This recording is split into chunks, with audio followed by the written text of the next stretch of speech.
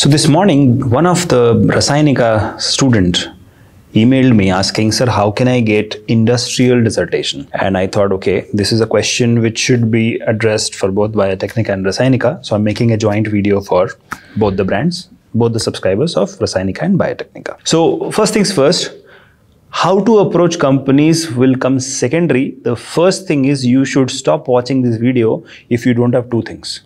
The first is communication skills and professionalism. If these two things are there, then only you should continue watching this video, because these two things, if they are lacking, you cannot get into industrial anything. Okay, so whether it is industrial dissertation, industrial training, anything you want in industry, you should have strong communication skills. You should know the right choice of words, when to use what, and you should always be polite and professional. Right? Okay, I'm assuming that you have all of them because most of the students have that. Okay, let's start with the first point for today. Now, one important aspect is you have to know that getting a dissertation is like your earring fell in sand. So now you are searching on the beach, there is sand, you're searching for that earring, right? In so much of sand, hardly you'll get, right? The same way, you have to go through numerous rejections to get one application selected for industrial dissertation. So you have to first identify the potential companies, and it should be in at least say 100 companies or 50 companies or 10 companies. You should identify that, okay, these are the companies where I want to work. So once you have done that, create an Excel sheet. Okay, first column, name of the company, second column, key contact, the third column, location, the fourth column, what is the status of application. Okay, and start sending your, so you have now relevant industry companies ready, list is ready. Now you have to do research before you actually send an email or contact them. You have to do research what exactly this company is doing, right? So now you have to tailor make your application. So develop your proposal. So it should be clear and concise proposal. And if you're using ChatGPT, please make sure that you have your own inputs also. Otherwise, they can easily make out anybody. I can also make out that you have written through ChatGPT, and it's all very similar. So let's not use that. Instead, write it on your own.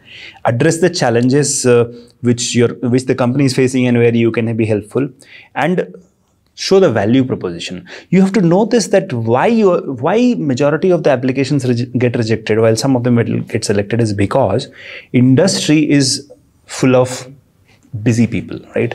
They don't have time for this, right? So if they have to accommodate you, they don't want to babysit you. They want you to assist them. They want you to help them, right? So you have to show that value proposition in the proposal, why exactly they should select you. Next is the contact person. So you can find them on LinkedIn and various company websites of those particular companies, and then you can contact them. And you should know that if you are trying to for big companies, billion-dollar companies, they will never respond. Start for small, approach smaller companies, small startups in biotechnology, chemistry, and they will respond. If you are trying for a big company, they may not respond, right? So research the contacts, what kind of research they are doing, what kind of work they are doing, or if maybe the manager or somebody, HR manager, reach out to them. You can reach out through LinkedIn, you can reach out through email, you can reach out through phone, and you have to be very professional, right? Now, write a professional email, attach the proposal, introduce why you want to do it, who are you, introduce who are you, what is your background, what is the purpose and why you are so much interested in this particular company to do your training or dissertation, and be very, very polite and professional. And if they reply saying that no, sorry, we cannot accommodate you this time, remember that rejection is not a rejection, it's just a postponement of selection. So you can always reply that we completely understand and appreciate your reply. If you could let me know any tentative date in the future when I can come and take the training or dissertation. So you have to be very professional, courteous, and polite in your email. Next is, if they do not reply, follow up and be persistent. So every 3 days or 5 days, you can drop us a reminder email that, sir, I had sent this email, if you could probably respond. So you can follow this formula where you first send an email, then approach on LinkedIn, and then WhatsApp them and on phone if you have the phone number. So be polite in the follow-up, be persistent, and increase your chances of success by volunteering by saying that, hey, I don't want any kind of stipend, I just want to help, I just want to learn, I want to become a future industry partner, a future employee of this company, so I want to make sure that I learn things, and as a student, if I can get a chance, I'm sure you were also a student at some point in time, if you could help me, something like that, right? And always be ready. They may call you anytime for the meetings. You don't know which particular company will be ready to train you. So, be prepared for the meetings, be thorough with your preparation, have a strong communication, and be flexible with your approach. They may ask you like, okay, can you come today? Okay, yes. They may ask you, will you be available virtually for a meeting or an interview? You can't afford to say a no, so you have to be flexible with that. Now, very importantly is look for networking opportunities. Biotechnica is also going to conduct various, Rasainika is also going to conduct various networking events in Biotechnica and Rasainika, Bangalore. Industry events are there, you can always go there.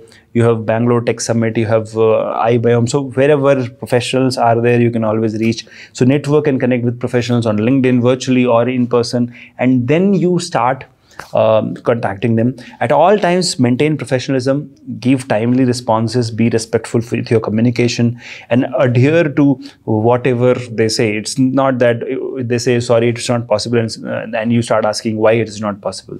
Don't be unprofessional.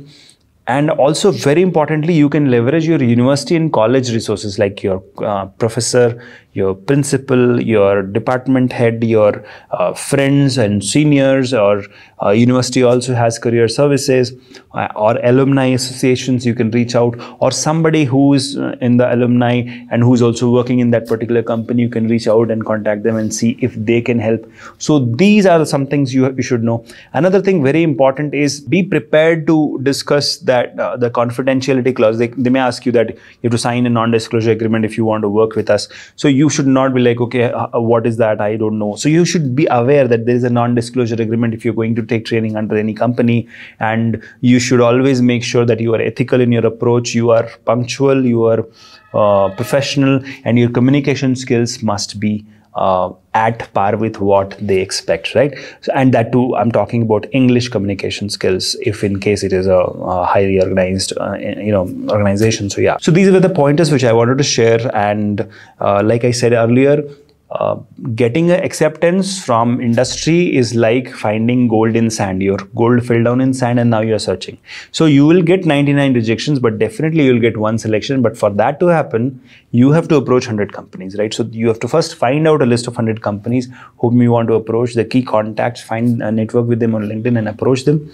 And definitely you will achieve success. So these were the pointers, these were the steps which I wanted to share. If you have any questions or comments, you can always write to me at shekhar@biotechnica.org or comment below. If I find time, I will definitely reply. Thank you so much. Please take care. Bye-bye.